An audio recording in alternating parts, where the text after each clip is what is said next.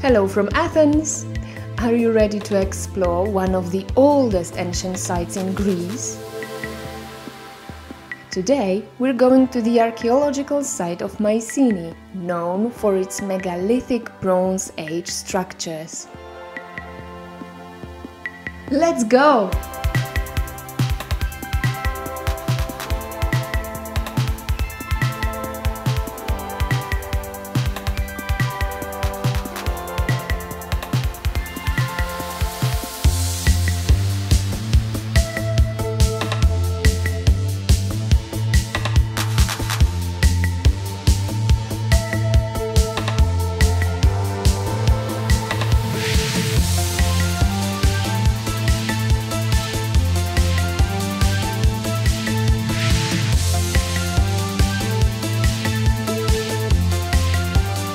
The true origins of Mycenae are unknown.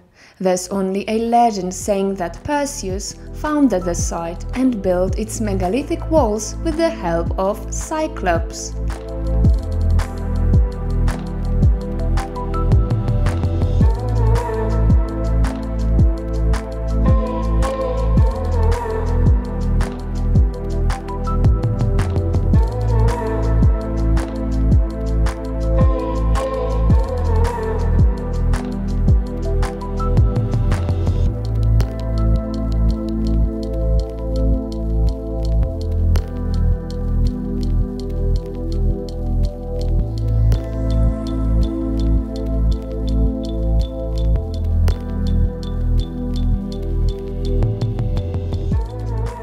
The Acropolis of Mycenae is surrounded by strong walls made of massive megalithic boulders.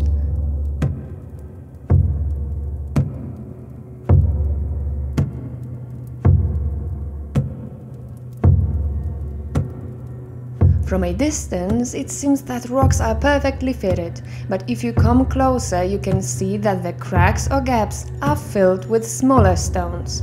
But considering the size of boulders, these spaces are almost invisible.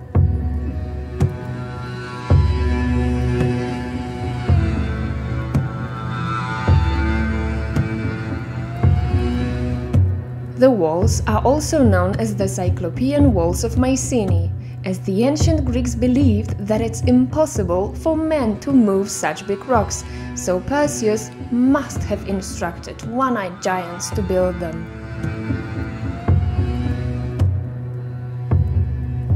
An enormous sculpture marks the entrance to the Acropolis, and it's actually the oldest monumental sculpture in all of Europe.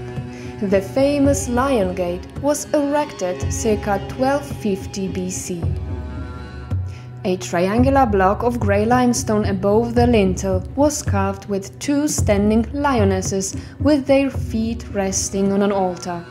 Their heads, facing onwards, are long gone, and they were made either of steatite or metal.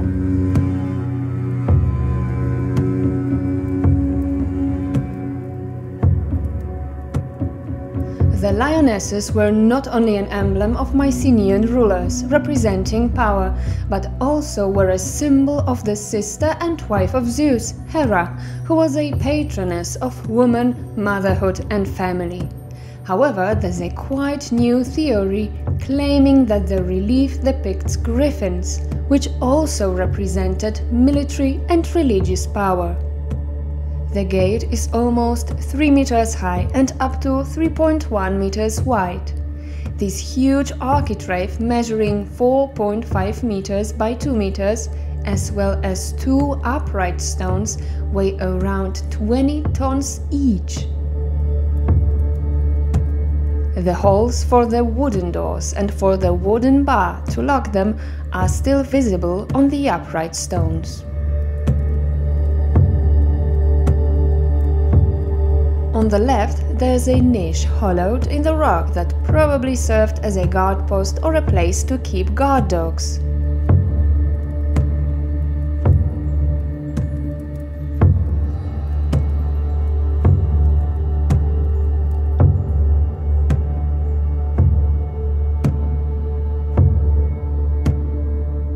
Some of these boulders might weigh as much as 200 tons.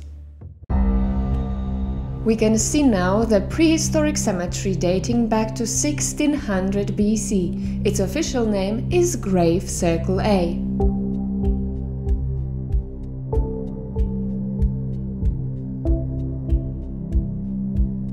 It has a diameter of 27 meters. A double ring of slabs encircles the cemetery. Presumably the space between them was filled with rubble and was covered with horizontal blocks to resemble a strong wall. It was a burial place of high-ranked and wealthy people. There were found 6 shaft graves, up to 4 meters deep, with 19 skeletons, 9 men, 8 women, and 2 children.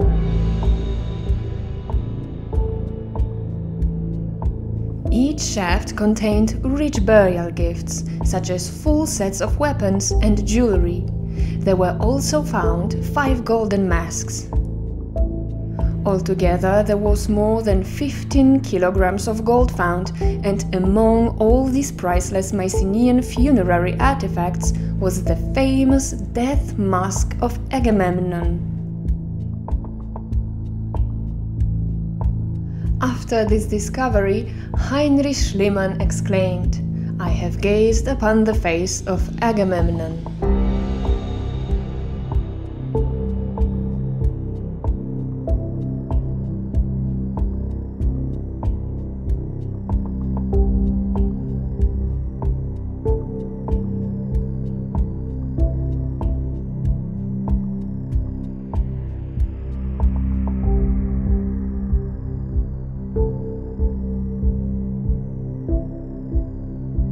Recognized as the first people to speak Greek language, the Mycenaean civilization dominated ancient Greece during the mid to late Bronze Age, around 6050 to 1100 BC.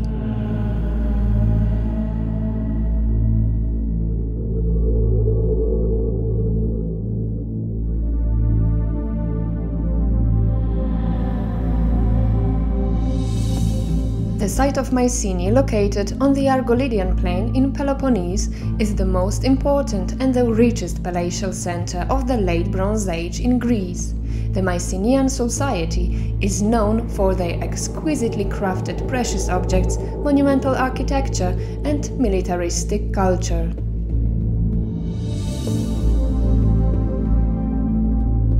Although we don't know much about their foreign or domestic policy, there is more than enough evidence that they traveled to far remote places and traded with many different nations. Cyprus, Sicily, Mesopotamia, or Egypt supplied Mycenaeans with silver, copper, glass, gold, and got olive oil and wine in return.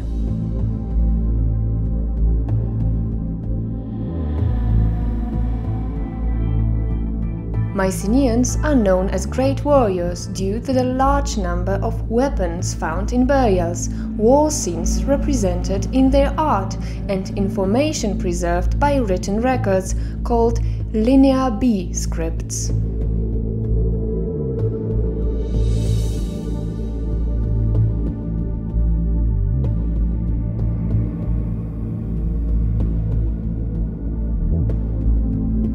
At the very top of the Acropolis are remains of its central structure, the Megaron, which originally consisted of a columned porch, vestibule and main chamber, where probably the throne of the Mycenaean king was placed.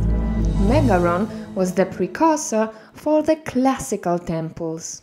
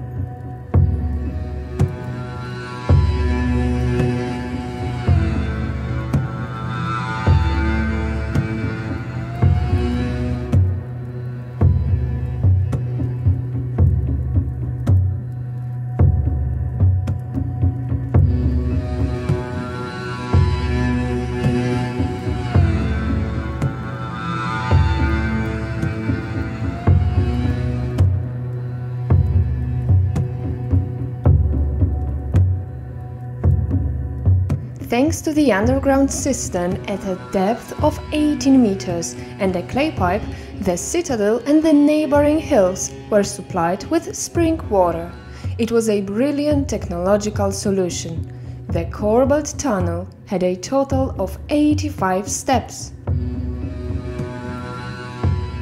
Have you noticed the shape of the triangle is present everywhere?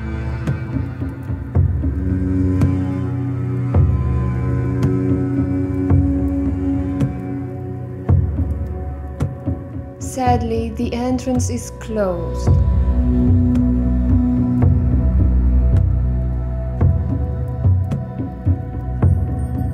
We're walking now through the North Gate. It was probably an unofficial entrance to the Acropolis, built as well in 1250 BC, is much smaller than the Lion Gate.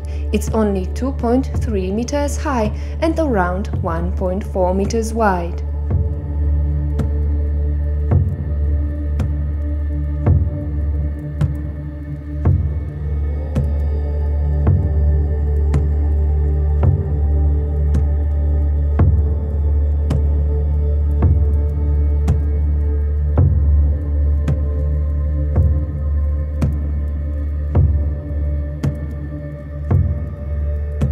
Walking down the hill, we can admire more of the cyclopean walls.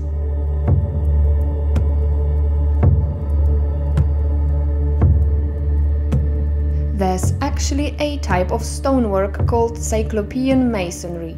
According to the American scholar Harry Peck, we can divide it into 4 categories.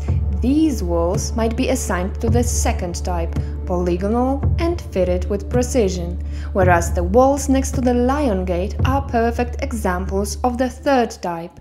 The stones are arranged in courses. They have identical height, but they're of different sizes. Originally, the walls reached even 8 meters in thickness, with a total length of 900 meters, and they enclosed an area of 30,000 square meters. Outside Mycenaean fortifications, there's a magnificent structure known as the Tomb of Clytemnestra.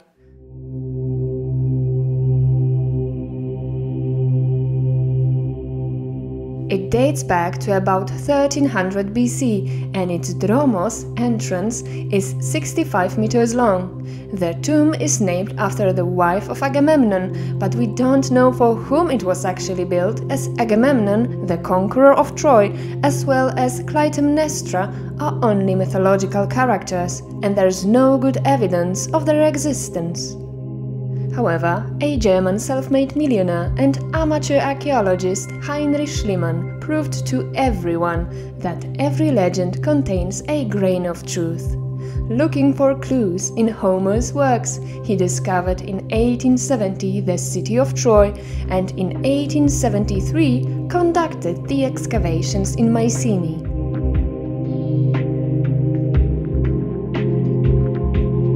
The burial chamber has a diameter of 13.4 meters.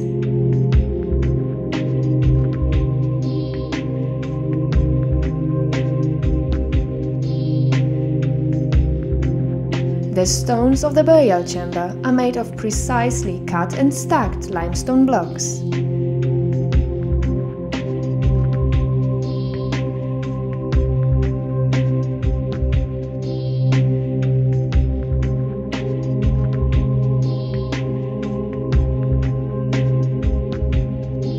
The tomb is protected by 2 sleeping Cerberae. The tomb of Clytemnestra was excavated by Schliemann's wife, Sophie. Sometime later, a woman's grave was discovered in the accessway, but the inner burial chamber was found empty. The acoustics here is better than in the Great Pyramid in the King's Chamber.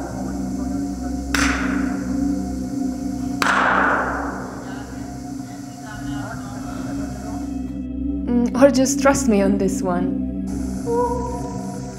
The ancient sites.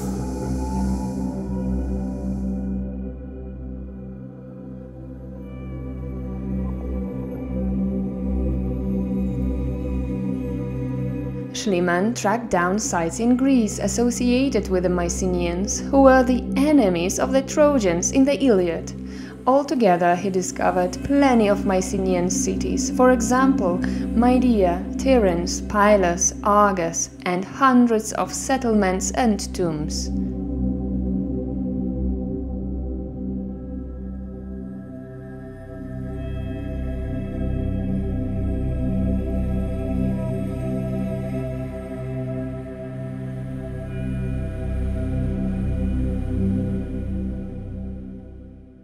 Just right next to the tomb of Clytemnestra, there's a tomb of Aegisthus, built around 1470 BC.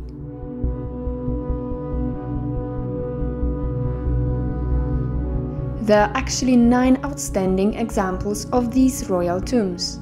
Their most characteristic feature is the impressive facade with the relieving triangle. This triangular gap was to reduce the weight resting on the lintel block, preventing it from cracking.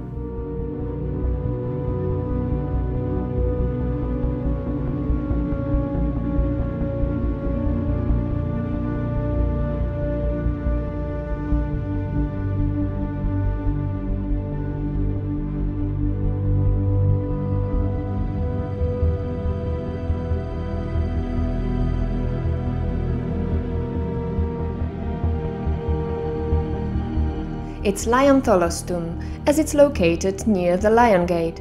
It was built around 1400 BC and has unfortunately collapsed, but is estimated to have been 15 meters high.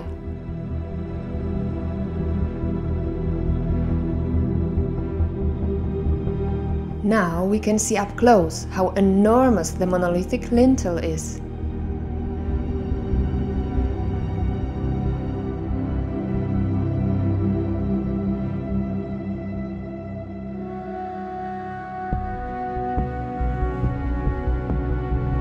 All tholoi were built out of stone blocks and were later covered with earth. Their domes were constructed by use of corbelling technique. After the burial, the stomion, doorway, would have been wall shut, and the dromos filled with earth.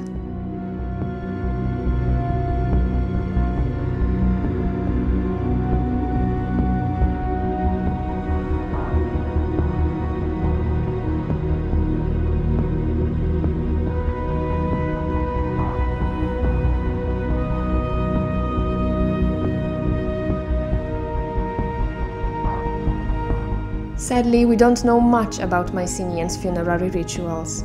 Their burial rites probably consisted of libation and sacrifice and different kinds of commemorative actions, such as athletic competitions, chariot races, and of course erecting and tending tomb markers.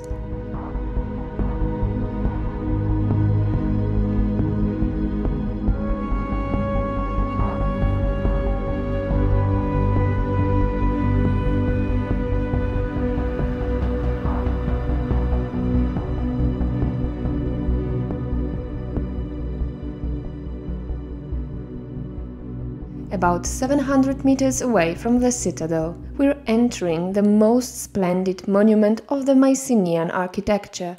Contemporary of the Lion Gate, the treasury of Atreus, is also known as the tomb of Agamemnon. It's the biggest and the best preserved Mycenaean Tholos tomb.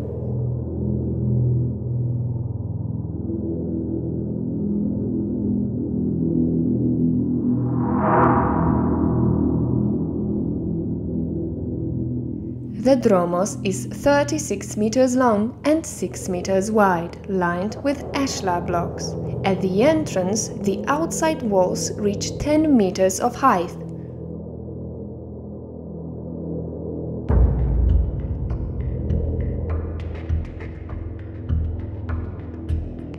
The facade is 10.5 meters high. The lintel weighs about 120 tons and is around 9 meters long, 5 meters wide and 1.2 meters high, which makes it the largest in the world.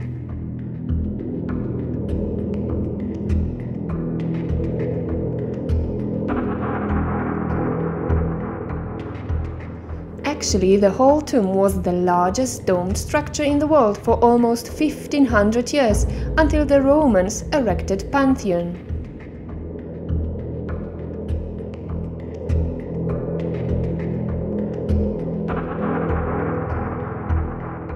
The burial chamber has 14.6 meters in diameter and is 13.5 meters high. It's constructed with 33 corbelled courses.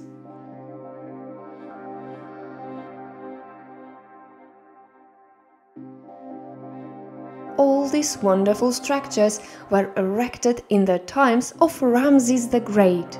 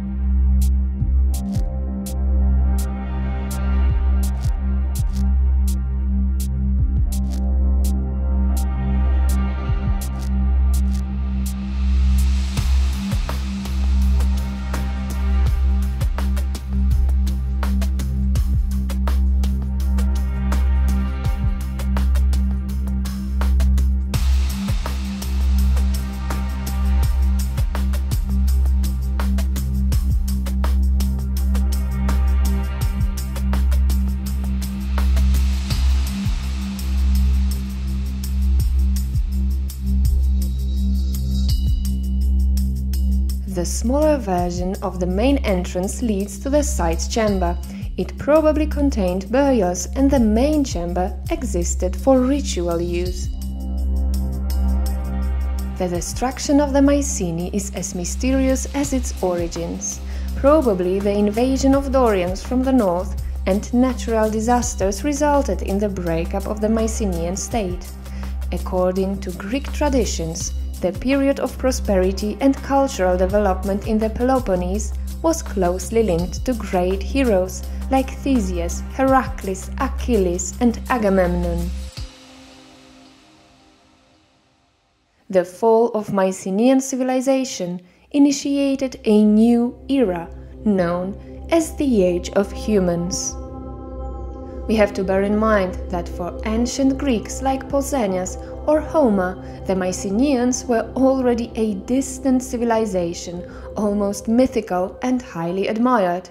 We can observe that in Homer's Iliad and Odyssey, where he describes Mycenae as rich in gold, with well-built citadels and broad roads.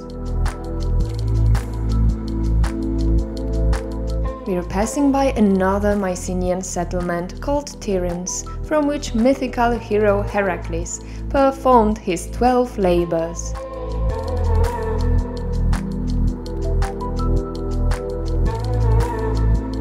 During my next visit to Peloponnese, I'll surely take a closer look into this marvelous ancient site.